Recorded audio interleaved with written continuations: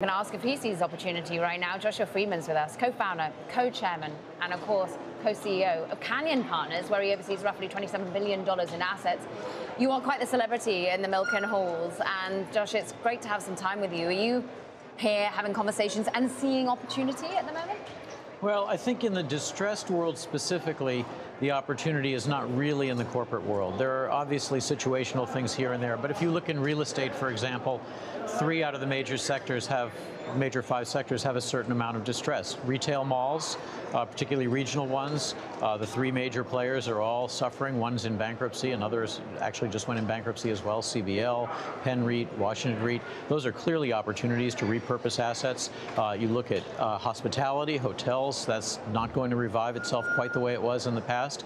So I think corporate use of offices is also changing. We haven't quite figured out what that means, with more people working from home, more people dispersing where they live and how they live, different square footages per person. So there's quite a lot of turmoil in the real estate world. But in pure corporate, we're having a huge bull market right now. People are issuing equity. Multiples are enormous. So debt levels are not choking many players. What's the competition like? There's a lot of money sitting on the sidelines for everything. So the challenge is to try to find things that don't fit into standard categories. If you look at standard categories of things like high yield or investment grade debt or even equities, they're all trading based on very, very low interest rates. In fact, negative interest rates. High yield, if you look at it today, 85% of the high yield market is trading at a lower yield than the last inflation print. So it's offering you a negative yield.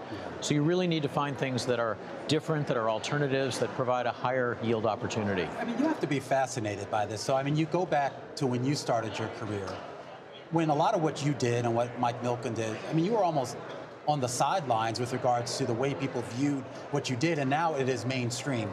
But you also started at a time when interest rates were the flip side of where we are today.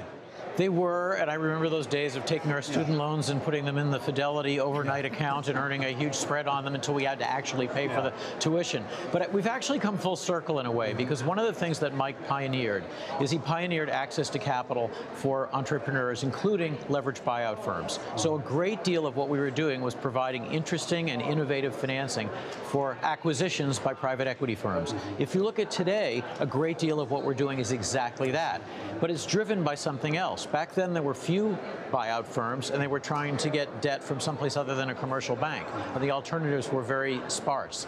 Today, there's this tremendous competition because there are so many private equity firms running all over the place trying to consummate acquisitions, and they need to have the capital committed. And in many cases, that has to be done quickly, quietly, and effectively. And those are the places where you can earn a yield that doesn't look like the conventional high yield market. Are you expecting or bracing yourself for more options, more opportunities as we see perhaps not a normalization, but perhaps a backing off of the amount of stimulus we're having? There's IMF talking about volatility cross-asset. They brace themselves.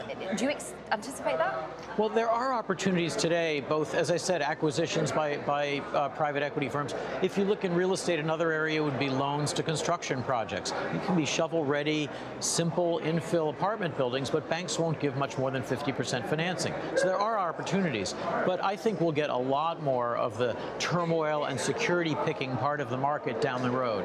How far down the road? Well, it depends. Right now, we're in this situation where rates are being held low, and it's driving valuations to crazy levels for everything.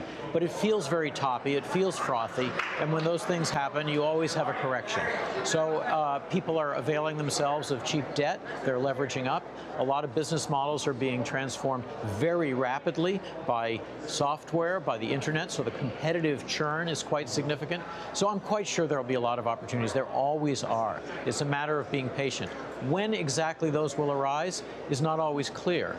So everything you just said, though, has a lot of people, or at least some people, pounding the table and saying, this is now the time where the Fed needs to pull back. This is now the time where the government, fiscal policy, needs to pull back.